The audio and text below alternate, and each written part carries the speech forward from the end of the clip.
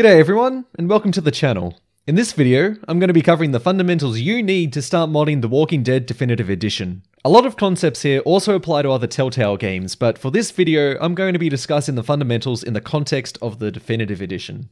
With that out of the way, let's get started. What you're looking at here right now is my local installation of The Walking Dead Definitive Edition. We have an executable file, we have DLLs, and we have the archives directory, which contains all the assets for the game. Let's start at the beginning though. What is this wdc.exe file? I mean, it's the game, but what's it all about? Well, The Walking Dead is written using the Telltale Tool, a game engine developed internally by Telltale for their games and written in C++. It's similar to the Unity and Unreal engines and supports custom scripting in the Lua programming language. Let's take a look at the assets that I mentioned previously. When you go inside, you'll notice that there's two distinct kind of files. There's these resdesc files, and if you scroll down, there's also these ttarch2 files. Let's begin with these. These ttarch files, also known as Telltale Archive files, are effectively archives of different bits of data, like a zip file or a RAR file. Now, because these are in a custom format, you can't just open these up in any old archive program like 7-zip or pzip. To take a look at these, we're going to have to use a piece of software developed by the wider community called the Telltale Explorer. Let's take a look at one of these files. Let's navigate to boot data. Let's take a look at what's in here.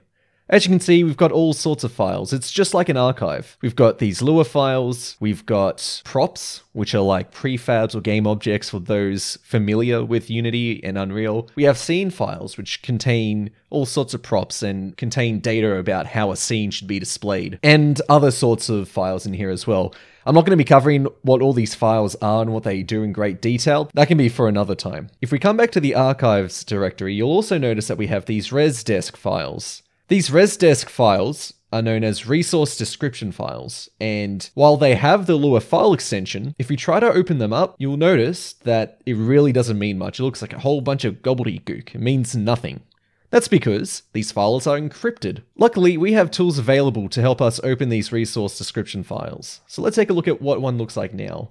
As you can see, there's a whole bunch of data we don't really care too much about, but this is the important part, the game data archives. See, each resource description file effectively points to one or more Telltale archive files. In fact, this is how the game knows what to load. When the game boots, it will go through all of these resource description files, build up a list of which Telltale archive files to include, and then go to each one of those Telltale archives and load up a list of all of their file contents.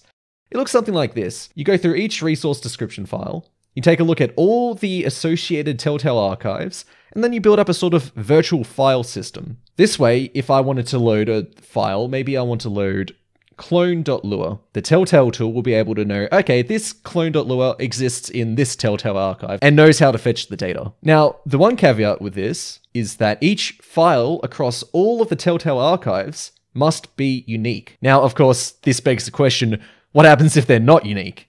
This is where conflict resolution and priority comes in.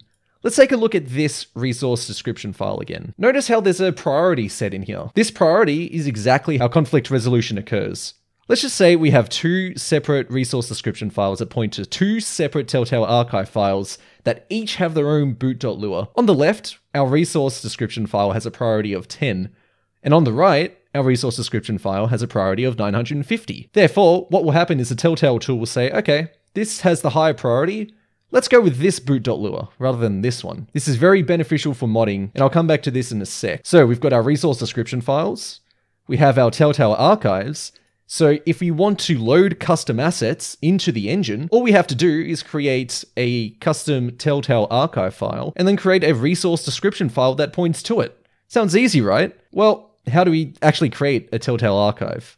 Luckily, there's a tool available called ttarch, which stands for Telltale Archive Extractor. Now this bad boy is able to extract archives, create archives, and also encrypt and decrypt various different files. If we wanted to create our own archive, what we'd have to do is add all of our files to a folder, compile the Lua scripts, this part's quite important, with the Lua compiler, and then give this directory into the Telltale Archive Extractor to create a ttarch2 file. If this sounds like a whole lot of work to you, then you're right, it is. That's why we've created a graphical tool to allow you to more easily create these Telltale archives.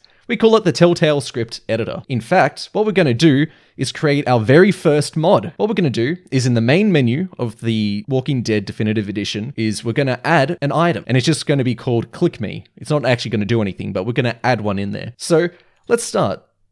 I'm going to call this menu mod. The author is some developer. The priority is 950 to make sure that our mod loads.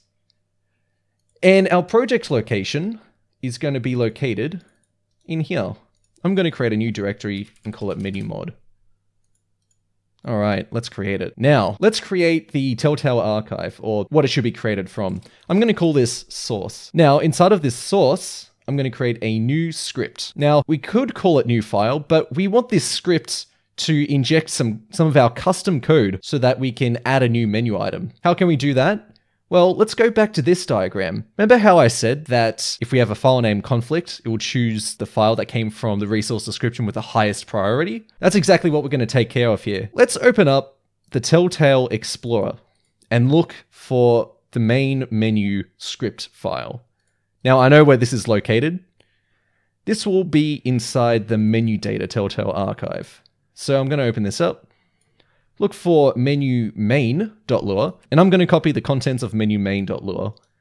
I'm also going to rename this to menu main so that it will override the existing file.